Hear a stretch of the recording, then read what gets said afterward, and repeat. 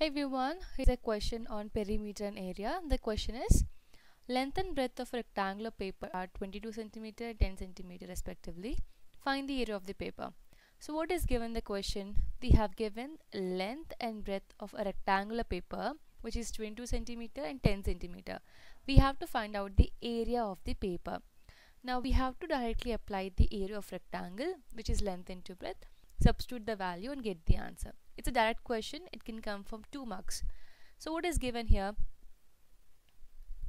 So given length is equal to 22 centimeter and they've also given breadth which is 10 centimeter.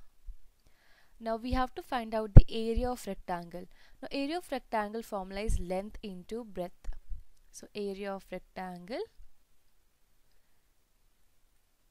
is equal to length into breadth. Now length is 22, so 22 multiplied by 10. So this will be equal to 210 and the units will be centimeter square. How we got centimeter square?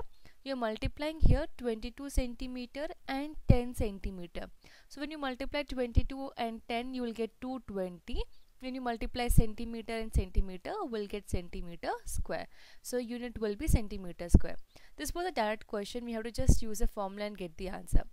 I hope you understood this. In case you have any further question or doubt, you can drop a comment. Thank you so much for watching.